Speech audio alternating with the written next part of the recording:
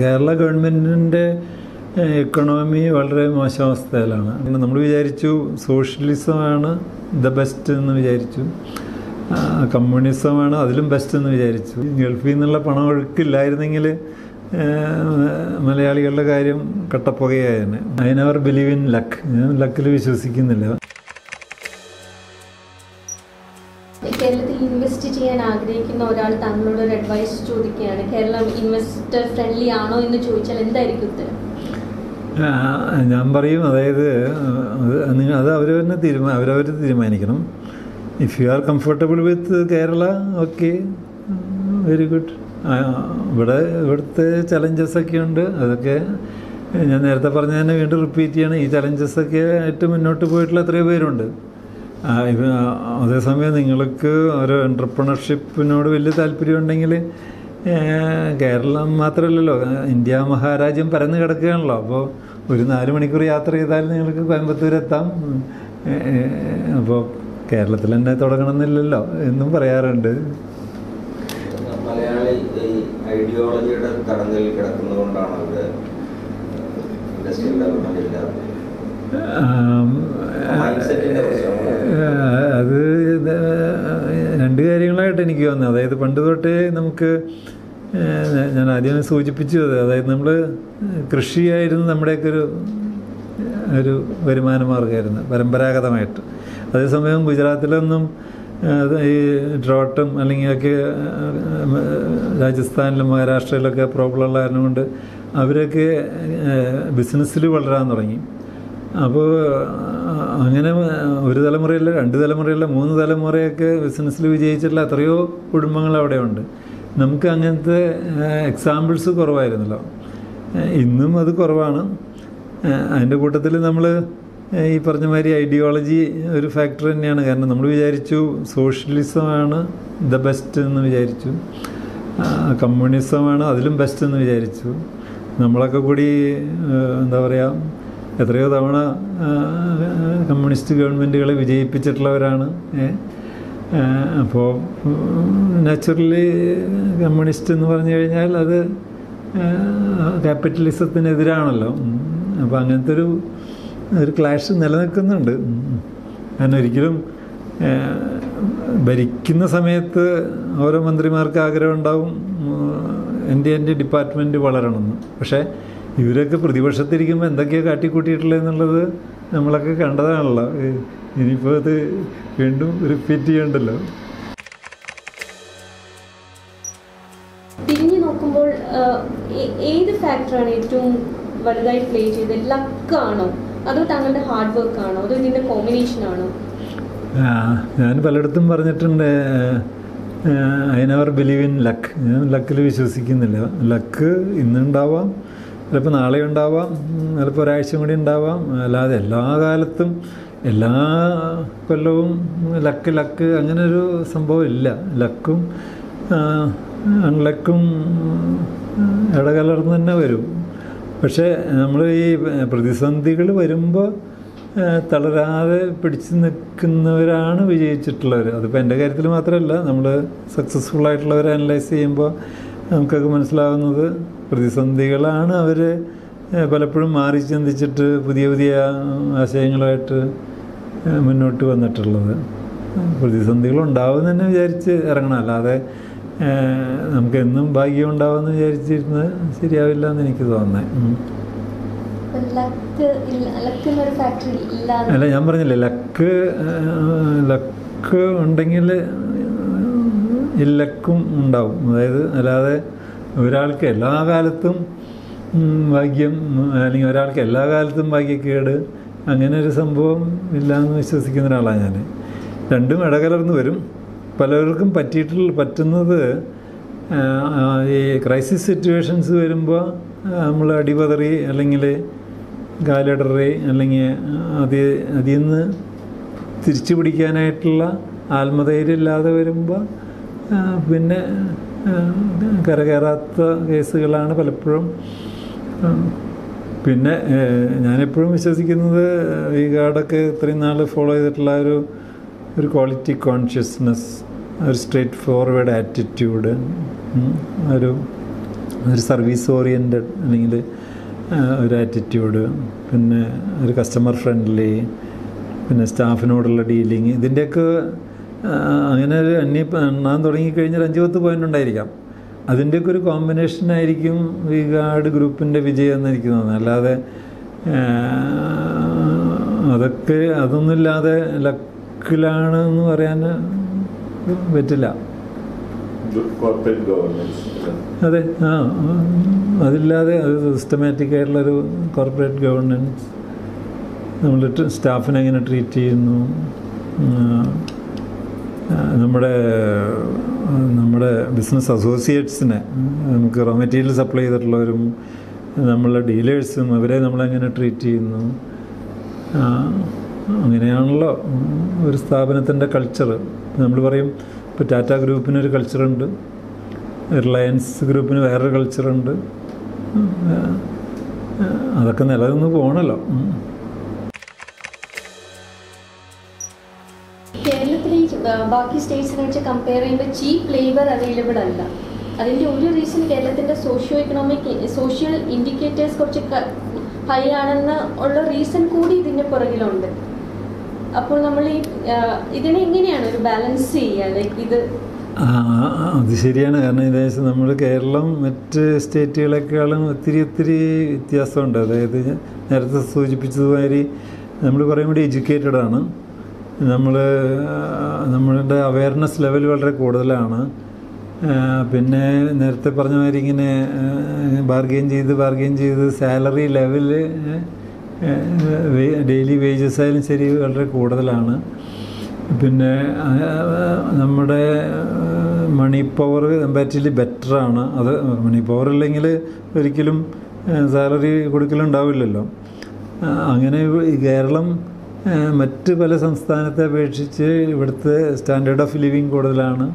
Even lower ക്ലാസ്സിലും ആ standard of living എടുത്തു കാണിക്കുന്നുണ്ട്. കാരണം ഇപ്പോൾ വീട്ടിൽ വരുന്ന, ജോലിക്ക് വരുന്ന, കുക്കിങ്ങിന് വരുന്ന ലേഡിയാലും ശരി, ക്ലീനിങ്ങിന് വരുന്ന ലേഡിയാലും ശരി, അവരെ വീട്ടിൽ വാഷിംഗ് മെഷീനുണ്ട്, ഫ്രിഡ്ജുണ്ട്, TV ഉണ്ട്, എല്ലാ സൗകര്യങ്ങളുണ്ട്.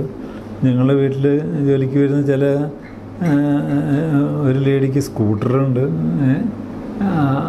അത് സോഷ്യോ എക്കണോമിക് ആ റീസണുണ്ട്. അപ്പോൾ ദാറ്റ് മീൻസ് അവരുടെ ആസ്പിറേഷൻ ലെവൽ കൂടുതലാണ് നാച്ചുറലി. ഞാൻ പറയും കേരളം പോലെ മറ്റ് ഇന്ത്യയുടെ എല്ലാ ഭാഗവും അത്രയും ഉയർന്നിട്ടുണ്ടെങ്കിൽ നമ്മളൊരു ഡെവലപ്ഡ് കൺട്രി ആയി മാറി തന്നെ തീർച്ചയായിട്ടും. സാറിൻ്റെ കമ്പനിയിലെ ഈ ലോ എൻഡിൽ മൈഗ്രൻ്റ് ലേബേഴ്സ് ആണോ അതോ ഇവിടുത്തെ?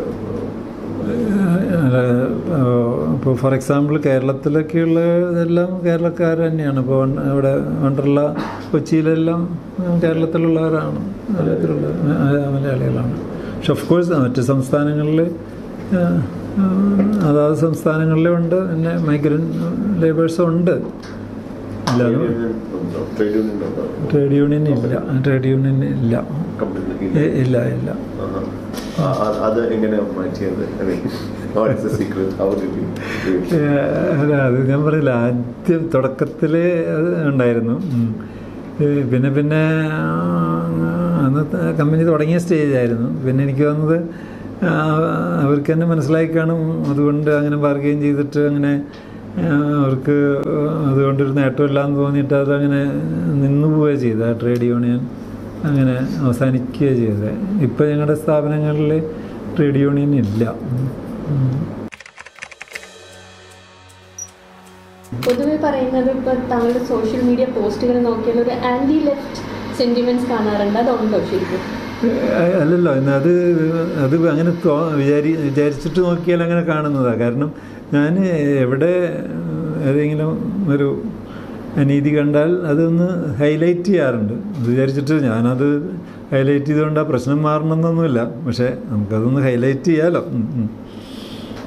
അല്ലാതെ അങ്ങനെ ഒരു വ്യക്തമായ ഒരു പൊളിറ്റിക്കൽ ചായ്വ് താങ്കൾക്കില്ല? ഇല്ല. അത് എന്നെ അടുത്തറിയാവുന്ന പലർക്കും അറിയാതെ. ഈ രണ്ടാം പിണറായി സർക്കാരിന് സാറ് മിനിസ്റ്റേഴ്സൊക്കെ ആയിട്ട് ഇൻട്രാക്ട് ചെയ്യുന്നുണ്ടോ? അതോ എങ്ങനെ സാറിൻ്റെ ഒരു മൊത്തത്തിലൊരു അഭിപ്രായം ഈ ഗവൺമെന്റിനെ കുറിച്ച്? അതായത് ആദ്യമായിട്ടാണ് ഒരു സർക്കാർ തുടർന്ന് വരുന്നത്. ഓഫ് കോഴ്സ് ഞാൻ നേരത്തെ പറഞ്ഞ മാതിരി ഞാനിപ്പോൾ മെയിൻ ബിസിനസ്സിൽ നിന്നൊക്കെ വി ഗാർഡ് ഓർ വണ്ടർലെന്ന് മാറിയത് കൊണ്ട് തന്നെ പ്രത്യേകിച്ച് നമുക്ക് ഗവൺമെൻറ്റിൽ നിന്നൊരു ആനുകൂല്യം നേടുന്ന തരത്തിലുള്ള സ്പെഷ്യലായിട്ടുള്ളൊരു പ്രിവിലേജ് അല്ലെങ്കിൽ സ്പെഷ്യലായിട്ടുള്ളൊരു അഡ്വാൻറ്റേജ് എടുക്കുന്ന തരത്തിലൊരു കാര്യത്തിന് നമ്മൾ പോകാറില്ല. അതുകൊണ്ട് പണ്ട് തൊട്ടേ ആക്ച്വലി മിനിസ്റ്റേഴ്സായിട്ടൊക്കെ പരിചയമുണ്ട്. അല്ലാണ്ട് അവരുടെ അടുത്ത് ഞാനൊരു റിക്വസ്റ്റ് എന്തെങ്കിലും കാലത്ത് നടത്തിയതായിട്ട് എനിക്ക് ഓർമ്മയുണ്ടാവില്ല, അവർക്ക് ഓർമ്മയുണ്ടാവില്ല. അല്ല, അവർ നമ്മളെ ഒരു പുതിയ ഇൻഡസ്ട്രിയൽ പോളിസി അല്ലെങ്കിൽ എന്തെങ്കിലും സാറിൻ്റെ ഒരു ഒപ്പീനിയൻ അല്ലെങ്കിൽ എങ്ങനെ ചെയ്യണം അങ്ങനെ എന്തെങ്കിലും അങ്ങനെ സാറിൻ്റെ ഒരു അഭിപ്രായം? മിനിസ്റ്റർ പി രാജീവ് അല്ല എറണാകുളത്തുകാരനാണല്ലോ, അദ്ദേഹമൊക്കെ ഇടയ്ക്ക് വിളിക്കാറുണ്ട്. അല്ലെങ്കിലും ഞാൻ പറയാറുള്ളത് അഡ്വൈസിൻ്റെ കുറവൊന്നുമല്ല, അതായത് എന്താ ചെയ്യേണ്ടതെന്ന് അറിയാത്തതിൻ്റെ കുഴപ്പമല്ല. ചില കാര്യങ്ങൾ അവർക്ക് തന്നെ സാധിക്കുന്നില്ല, കാരണം അണികൾ വേറെ വിധത്തിൽ ചിന്തിക്കുന്നു. കാരണം ഇവരൊക്കെ തന്നെയാണ് ഒരു കാലത്ത് എതിർപക്ഷത്തിരിക്കുമ്പോൾ കാട്ടിക്കൂട്ടിയിട്ടുള്ള തോന്നിയാസങ്ങളൊക്കെ ഇപ്പോൾ അത് ന്യായീകരിക്കാൻ അല്ലെങ്കിൽ ഇപ്പോൾ അത് ശരിയല്ല എന്ന് അവർക്ക് പറയാൻ പറ്റില്ലല്ലോ, അത്രയേ ഉള്ളൂ. ഒപ്പീനിയൻ ഈ ഗവൺമെൻറ് ഒപ്പീനിയൻ സാർ പറഞ്ഞില്ല. How do you feel about this government? ഇപ്പോഴത്തെ ഗവൺമെൻറ് ഒത്തിരി ശ്രമിക്കുന്നുണ്ട്. അതായത് കേരളം ഇങ്ങനെയായ പോരാ, കാരണം വീണ്ടും വീണ്ടും കടം വർദ്ധിക്കുന്നു. അതായത് അതിന് ഇൻറ്റേർണൽ പ്രൊഡക്ഷൻ ഉണ്ടെങ്കിൽ തന്നെയാണ് കേരളത്തിന്, പ്രത്യേകിച്ച് GST വന്നതോടുകൂടിയിട്ട് അറിയാമല്ലോ. കാരണം GST വന്നതോടുകൂടിയിട്ട് കേരളത്തിനകത്ത് പ്രൊഡക്ഷൻ ഉണ്ടെങ്കിലാണ് കേരളത്തിൻ്റെ GST എലമെൻറ്റ് കൂടി കിട്ടുള്ളൂ. നമ്മൾ വെറുതെ ഒരു ട്രേഡ് ചെയ്ത് കഴിഞ്ഞാൽ, അതായത് കർണാടകത്തിലോ അല്ലെങ്കിൽ മഹാരാഷ്ട്രയിലോ ഉണ്ടാക്കുന്ന പ്രോഡക്റ്റ് ട്രേഡ് ചെയ്താൽ അതിൻ്റെ ഫുൾ ബെനിഫിറ്റ് കേരളത്തിന് കിട്ടില്ല. അതേസമയം പ്രൊഡക്ഷൻ ഇവിടെയാണെങ്കിൽ GSTയുടെ എമൗണ്ട് കൂടുതലായേനെ. അതുകൊണ്ട് തന്നെയാണ് കർണാടകവും അല്ലെങ്കിൽ തമിഴ്നാടും മഹാരാഷ്ട്രയും ഗുജറാത്തൊക്കെ ഫണ്ട് അവർക്ക് സർപ്ലസ് ഇൻ ദ സെൻസ് വിഹിതം GST കോൺട്രിബ്യൂഷൻ അവർക്ക് വെരി ഹൈ ആണ്. അപ്പോൾ അതുപോലെ കേരളത്തിലും അങ്ങനത്തെ ആക്ടിവിറ്റീസ് നടക്കണം. എന്നാലേ, അല്ലാതെ എത്ര നാൾ കടമെടുക്കും, ഓരോന്നും പറഞ്ഞ് കിഫ്ബി എന്ന് പറഞ്ഞ് അങ്ങനെ പറഞ്ഞ് ഇങ്ങനെ പറഞ്ഞ് എത്ര നാൾ മുന്നോട്ട് പോകും? അതല്ലേ ഇപ്പോൾ കണ്ടു തുടങ്ങിയത്. കാരണം കടം കിട്ടാത്ത പോലെയായി തുടങ്ങിയല്ലോ. സിൽവർ ലൈൻ എന്ന് പറഞ്ഞ വലിയൊരു പ്രോജക്റ്റൊക്കെ വന്നപ്പോൾ അതിന് ആൾക്കാർ പറയപ്പോൾ സാറിൻ്റെ അഭിപ്രായം സിൽവർ ലൈൻ പ്രോജക്റ്റ്? ഞാൻ അന്നേ അതിനെ എതിര് പറഞ്ഞ ആളാണ്. എതിർത്ത് ഞാൻ ഫേസ്ബുക്കിൽ എഴുതിയതായിരുന്നു. അതിന് കാരണം അത്രയേ ഉള്ളൂ. അതായത് കേരള ഗവൺമെൻറ് അതിന് കേപ്പബിൾ അല്ല. നമ്മളൊരു പ്രോജക്റ്റ് എടുക്കുമ്പോൾ അതിന് നമ്മൾ കേപ്പബിൾ ആണോ എന്ന് നോക്കണമല്ലോ. വെറുതെ ഇങ്ങനെ എന്താ പറയുക, മലർപ്പൊടിക്കാരൻ്റെ മോഹങ്ങൾ എന്നൊക്കെ പറഞ്ഞ മാതിരി വെറുതെ അതിൻ്റെ ഡീറ്റെയിൽ നോക്കിയാൽ തന്നെ അറിയാം. അതായത് അറൗണ്ട് എത്രയാ 40% സെൻട്രൽ ഗവൺമെൻറ്റിൻ്റെ ഫണ്ട് കിട്ടണം, 40% സ്റ്റേറ്റ് ഗവൺമെൻറ്റിൻ്റെ ഫണ്ട് കിട്ടണം, അനദർ 20% വിദേശ ഫണ്ട് കിട്ടണം. അങ്ങനെയൊക്കെയായിരുന്നു അതിൻ്റെ ആ പ്രപ്പോസൽ തന്നെ. അപ്പോൾ സെൻട്രൽ ഗവൺമെൻറ് അവർക്ക് സ്വന്തം റെയിൽവേ സിസ്റ്റം ഉള്ളിടത്തോളം കാലം ഇത് എൻകറേജ് ചെയ്യുമോ? എനിക്ക് തോന്നുന്നില്ല. തന്നെയല്ല, അതിൻ്റെ ഡീറ്റെയിലേക്ക് പോയി കഴിഞ്ഞാൽ അറിയാം, പല ലാൻഡും റെയിൽവേ ഭൂമിയൊക്കെ അക്വയർ ചെയ്തിട്ട് വേണം ഈ പറയുന്ന പ്രോജക്റ്റ് ഇംപ്ലിമെൻറ്റ് ചെയ്യാനായിട്ട്. അപ്പോൾ ഒരിക്കലും നടക്കാത്തൊരു കാര്യം വെറുതെ ജനങ്ങളെ കൊതിപ്പിച്ച് അല്ലെങ്കിൽ മോഹിപ്പിച്ച് അല്ലെങ്കിൽ കൺഫ്യൂഷൻ ഉണ്ടാക്കി അതൊരു അട്ടർ ഫെയിലിയർ ആവുമെന്ന് ഞാൻ ആദ്യമേ തന്നെ ഞാൻ ഫേസ്ബുക്കിൽ ഞാൻ എഴുതിയിട്ടുണ്ടായിരുന്നു. അത്ര ഡീറ്റെയിൽ ആയിട്ട് എഴുതിയില്ലെങ്കിലും എനിക്ക് തോന്നിയിരുന്നു അത്. പിന്നെ അതുപോലെ തന്നെ സംഭവിച്ചു.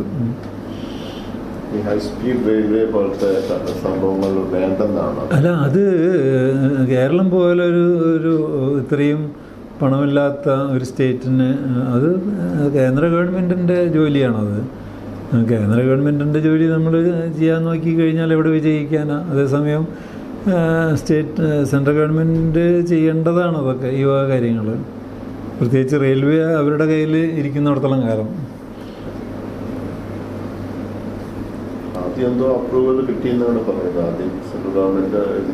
ഇല്ലില്ല, അത് അവർ അപ്രൂവൽ കൊടുത്തിട്ടൊന്നുണ്ടായിരുന്നില്ല. അത് അവർ നോക്കട്ടെ പഠിക്കട്ടെ എന്ന് മാത്രമേ പറഞ്ഞിട്ടുള്ളൂ. അത് ഒരു അപ്രൂവലായിട്ട് എടുക്കാൻ പറ്റില്ലല്ലോ.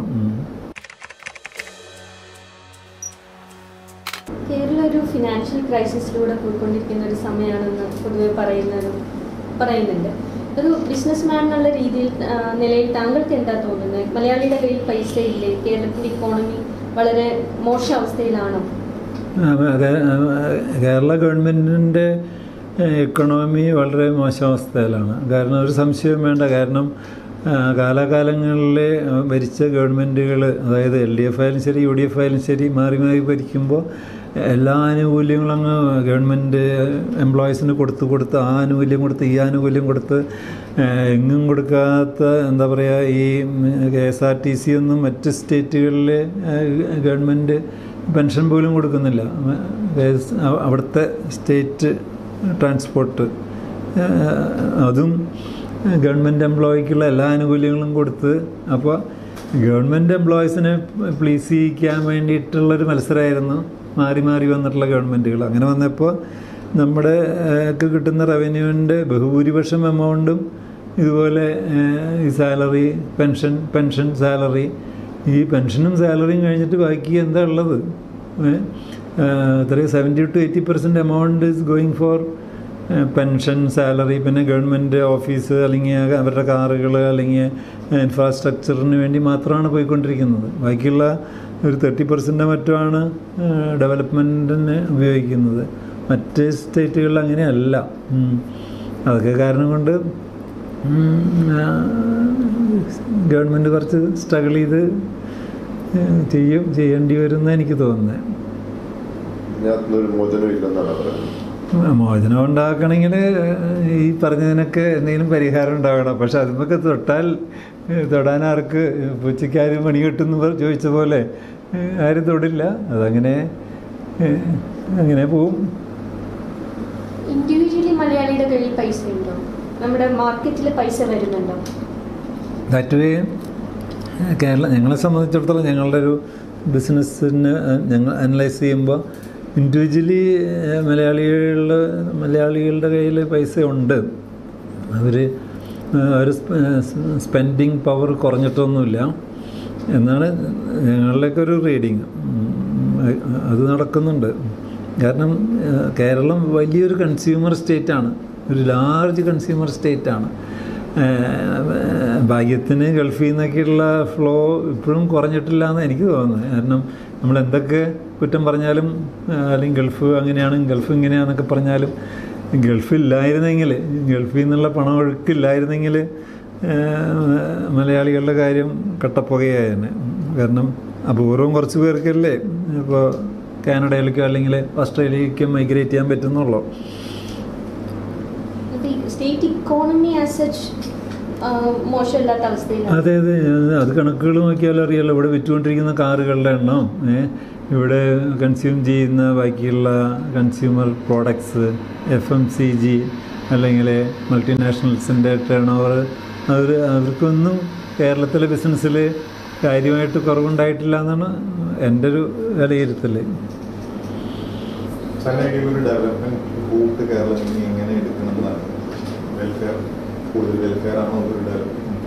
അല്ല, അതായത് ഇപ്പോൾ നമ്മുടെ ഈ പറഞ്ഞ പോലെ ആദ്യം പറഞ്ഞതിനകത്തുള്ളൊരു പാളിച്ചകളാണ്. അത് ഇനി കറക്റ്റ് ചെയ്യാൻ പറ്റുമെന്ന് എനിക്കറിയില്ല. ഞാൻ പറഞ്ഞില്ല, അതായത് പ്രൈവറ്റ് സ്കൂൾ, പ്രൈവറ്റ് കോളേജ് അധ്യാപകരുടെ സാലറി കൊടുക്കുന്നത് ഗവൺമെൻറ്റാണ്. മറ്റൊരു സ്ഥലത്തും അങ്ങനെയില്ല അത്രേ. അങ്ങനെ എല്ലാം ഗവൺമെൻറ് ഏറ്റെടുത്തിട്ട്, എല്ലാ ഭാരവും ഗവൺമെൻറ് ഏറ്റെടുത്തിരിക്കുക. അങ്ങനെ ഗവൺമെൻറ് സ്പെൻഡ് ചെയ്യുന്നത് മെയിനായിട്ട് സാലറിക്കും പെൻഷനും അല്ലെങ്കിൽ ഗവൺമെൻറ് മെഷീനറി റൺ ചെയ്യാനുള്ളതിന് വേണ്ടിയിട്ടാണ്. ബാക്കി ഡെവലപ്മെൻറ്റിന് നമ്മുടെ ഗവൺമെൻറ്റിന് പണമില്ലാതായിപ്പോയി. പലപ്പോഴും ശക്തമായിട്ട് ട്രേഡ് യൂണിയനിസത്തിനെതിരെ പലപ്പോഴും ശബ്ദിച്ച് കേൾക്കാറുണ്ട്. ട്രേഡ് യൂണിയൻസിനൊരു സോഷ്യൽ റെലവൻസ് ഇല്ല എന്നാണോ വിശ്വസിക്കുന്നത്? യൂണിയൻസ് അത്യാവശ്യമാണ്, പക്ഷേ അത് ഞാൻ എപ്പോഴും അവരോട് തന്നെ ഞാൻ തർക്കിച്ചിട്ടുണ്ട്. നിങ്ങൾ അവകാശങ്ങൾ മാത്രം, തൊഴിലാളികളുടെ അവകാശങ്ങൾ മാത്രം ബാർഗെയിൻ ചെയ്യാതെ അവരുടെ കടമകളെപ്പറ്റി നിങ്ങൾ പറഞ്ഞു കൊടുക്കണം. അതവർ ചെയ്യുന്നില്ല. കാരണം അത് പറഞ്ഞു കൊടുക്കുമ്പോൾ ചിലപ്പോൾ തൊഴിലാളികൾക്ക് അത്ര ഇഷ്ടമുണ്ടാകണമെന്നില്ല. ഇതേമാതിരിയുള്ള അവകാശങ്ങൾ മാത്രം പിടിച്ചു പറ്റാൻ വേണ്ടിയിട്ടൊരു യൂണിയൻ ഉണ്ടായിട്ട് കാര്യമില്ല. അതോടൊപ്പം അവരുടെ റെസ്പോൺസിബിലിറ്റീസും അവരുടെ അവകാശങ്ങളൊക്കെ അവരുടെ ഉത്തരവാദിത്തങ്ങളും പറഞ്ഞ് മനസ്സിലാക്കാനുള്ള ഒരു ബാധ്യതയും യൂണിയനുണ്ട്. യൂണിയൻ നമുക്ക് വിരോധമൊന്നുമില്ല, ബട്ട് അത് വെച്ച് ബാർഗെയിൻ ചെയ്യുമ്പോഴാണല്ലോ തർക്കങ്ങൾ തുടങ്ങുന്നത്. മലയാളിയുടെ ഒരു പൊതു സ്വഭാവമായിട്ട് ഇത് പറയാറുണ്ട്. നമ്മൾ ഭയങ്കര റൈറ്റ് കോൺഷ്യസ് ആണ്, പക്ഷെ നമ്മുടെ റെസ്പോൺസിബിലിറ്റിയെ പറ്റി പലപ്പോഴും നമുക്ക് വലിയ ധാരണയൊന്നുമില്ല. അതൊരു മലയാളിയുടെ പൊതു സ്വഭാവമായിട്ട് തോന്നിയിട്ടുണ്ടോ? അല്ല, അത് എനിക്ക് തോന്നുന്നു നമ്മൾ കാലാകാലങ്ങളിൽ ഫോളോ ചെയ്തൊരു പാറ്റേൺ അല്ലേ അത്. അതായത് നേരത്തെ പറഞ്ഞ മാതിരി, നമ്മളീ പറഞ്ഞ മാതിരി സോഷ്യലിസം അപ്പോൾ അത് കാരണം കൊണ്ട് തൊഴിലാളികളുടെ റൈറ്റ്സ് എന്ന് പറയുമ്പോൾ ഈ യൂണിയൻസ് തന്നെയാണ് അവരുടെ റെസ്പോൺസിബിലിറ്റിയെ പറ്റി പറഞ്ഞു കൊടുക്കാതെ വന്നതും. അതുകൊണ്ട് അവർക്ക് അമിതമായിട്ടുള്ള മോഹങ്ങൾ കൊടുത്തു. അപ്പോൾ അതിൽ തർക്കങ്ങളായി. അപ്പോൾ പല സ്ഥാപനങ്ങൾ അത് കെയർഓഫിൽ പൊട്ടിപ്പോയിട്ടുള്ളതുകൊണ്ട് പോയല്ലോ പലതും. കേരളം വിട്ടു കഴിഞ്ഞാൽ മലയാളി വളരെ എന്റർപ്രൈസിംഗ് ആണെന്ന് പറയാറ്. അല്ല, നേരത്തെ വരെ സൂചിപ്പിച്ചു. അതായത് കേരളത്തിൽ ബിസിനസ് ചെയ്തിട്ട് തകർന്ന ഒരു കക്ഷി ഒന്നല്ല, പലരും ഇവിടുന്ന് പോയിട്ട് ബാംഗ്ലൂരൊക്കെ തുടങ്ങിയിട്ട് വിജയിച്ചിട്ടുള്ളവർ എനിക്കറിയാം. കാരണം ഇവിടെ നോക്കുമ്പോൾ ബിസിനസ്സിൽ വേറെ എത്രയോ കാര്യങ്ങളുണ്ട്. അതേസമയം ഈ കൊച്ചു തൊഴിൽ തർക്കങ്ങളുടെ പുറകിൽ സമയം കളഞ്ഞ് ഒരുപാട് സമയം വേസ്റ്റായിട്ട് സാമ്പത്തിക നഷ്ടം വന്നിട്ടുള്ള ആളുകളെ എനിക്കറിയാം. അങ്ങനെയായിരിക്കും കേരളത്തിൽ നിന്ന് വിട്ടിട്ടുള്ള എത്രയോ പേര് നേരത്തെ ഇവിടെ സൂചിപ്പിച്ച് ഗൾഫിലൊക്കെ പോയിട്ടും അല്ലെങ്കിൽ മറ്റ് സംസ്ഥാനത്ത് വിജയിച്ചിട്ടുള്ള എത്രയോ മലയാളികളുണ്ട് മറ്റു രാജ്യത്ത് പോയിട്ട്.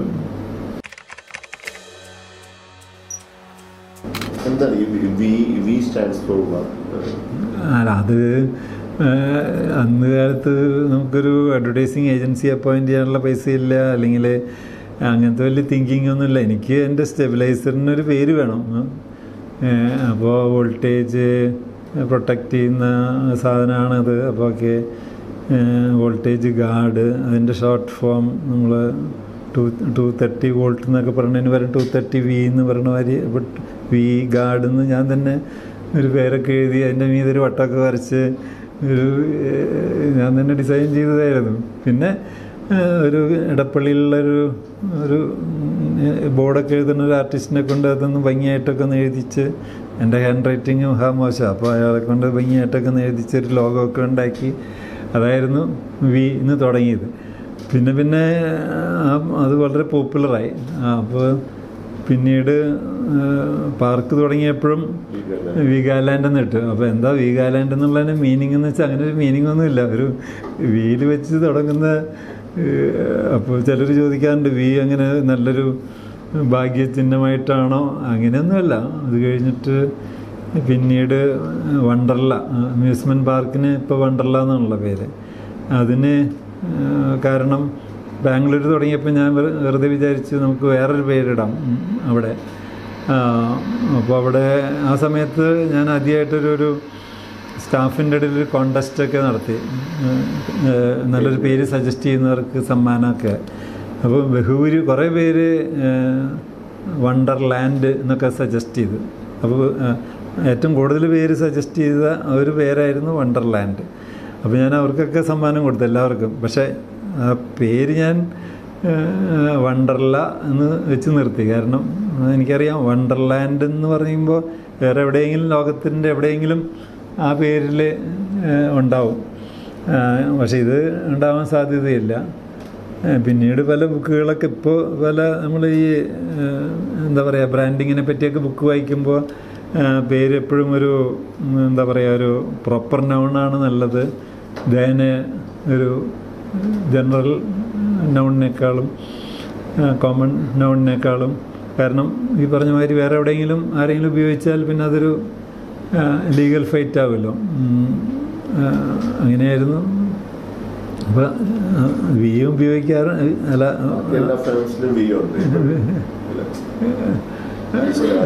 അതെ അതെ റിയൽ എസ്റ്റേറ്റിൻ്റെ കാരണം അതാ മറ്റേ പേര് ബാക്കിയായി. അതായത് അമ്യൂസ്മെൻറ്റ് പാർക്കുകൾക്കൊക്കെ വണ്ടർലാന്നാക്കിയപ്പോൾ വീഗാലാൻഡ് എന്നുള്ള പേര് വെറുതെ ആയിപ്പോയി. അപ്പോൾ അത് സ്ക്രാപ്പ് ചെയ്യുന്നതിന് പകരം മാനേജേഴ്സൊക്കെ പറഞ്ഞു, അയ്യോ സാറേ നമുക്ക് ഇത് മതി, ഇത് എത്രയോ പേരുള്ള ഒരു മെമ്മറിയിൽ കിടക്കുന്ന ഒരു പേരാണല്ലോ എന്ന് പറഞ്ഞിട്ടാണ് വീഗാലാൻഡ് ഡെവലപ്പേഴ്സ് എന്നുള്ള പേരാക്കിയത്.